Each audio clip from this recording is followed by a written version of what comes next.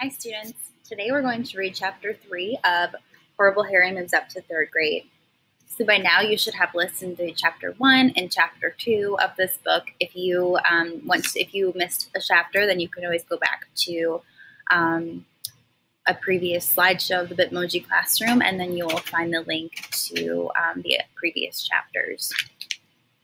So this chapter today is called A Deadly Event, and it has a picture of a spider there. Ooh.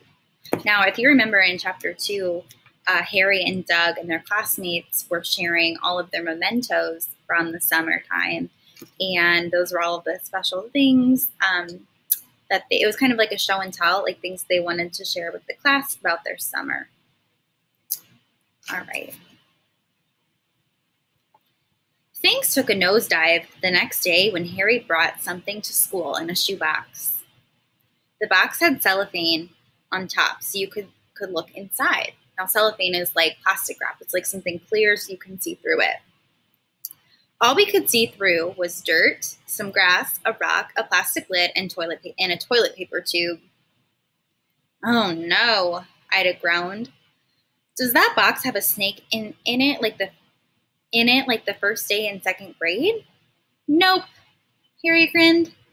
Something better, he said. My mom read me Charlotte's Web this summer, and I got interested in spiders. Mrs. Mackle beamed, which means she smiled so big. I remember when I read that book to you last year. Yeah, Harry said. I will never forget our invasion of the cobwebs. Well, there's a real spider in a cobweb in this box, and I have to get him some fresh water. Sydney cringed. We watched Harry open up the trapdoor on the side of the box, pull out a small lid, and take it over to the classroom sink to fill it with water. When he returned, he put it carefully back inside. Now I'll close the trapdoor so Charles can't get out. Charles? Sydney scoffed. You gave your spider a name? Of course, Harry snapped. He's my pet spider. I found him in my bathtub a week ago. I didn't know spiders took baths, Sydney said. They don't, Harry groaned. He was just thirsty. A bathtub is a good place to find some water. What kind of spider is he? Miss Mackle asked. Just an ordinary one with 8 legs and 8 eyeballs, Harry said. He has everything he needs in this spider house. I just have to feed him a fly now and then. Here's a picture of Harry with his box with the spider in it. I hate spiders, Sydney said. They're bloodsuckers.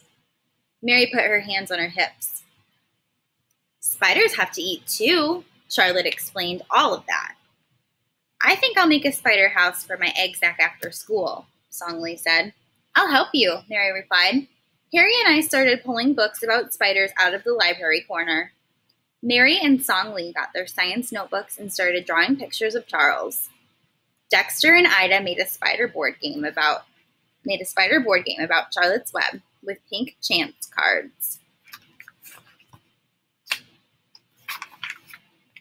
What were the names of Charlotte's 3 grandchildren? Dexter said as he wrote the question down. Name them, and you advance 3 spaces in the game. And then, at 10:07, it happened, when everyone was busy. Harry was over by the windows, trapping a fly for Charles's meal. Oh! Sydney screamed. The spider just crawled out the trapdoor! He's going to eat me! Harry put down his fly swatter and raced over, but not in time. Sydney took one of my copper rocks and smashed the spider. Bam! You killed Charles! Harry yelled. Miss Mackle rushed over. Everyone made a circle around the science table.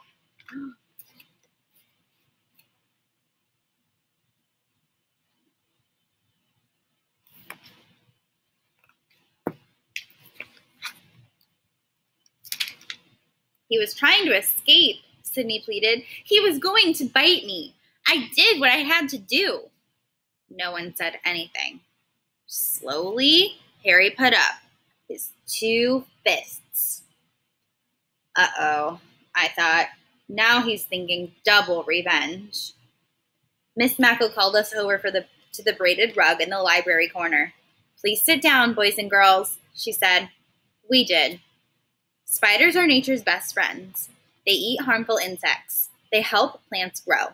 We don't have to be afraid of them. Mary sneered.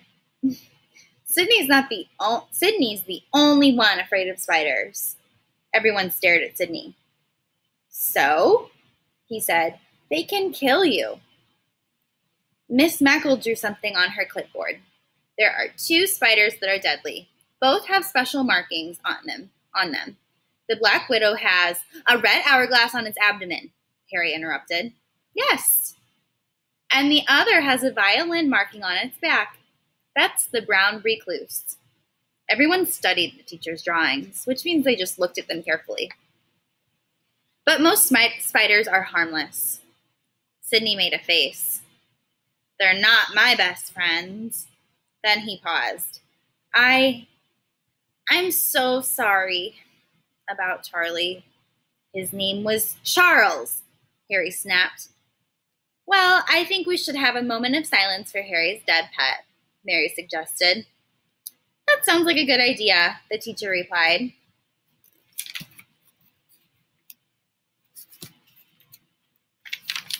So we did. We bowed our heads and closed our eyes and thought about Charles. Then Miss Mackle took us downstairs for a drink and a run in the sun. I think she wanted us to air out our brains. When we came back to the room, Sydney started looking around for something. Hey, he blurted out, someone stole my burnt hot dog. Remember, the hot dog was what he brought in as a memento, so somebody stole it. I wonder who stole it. Do you have any ideas?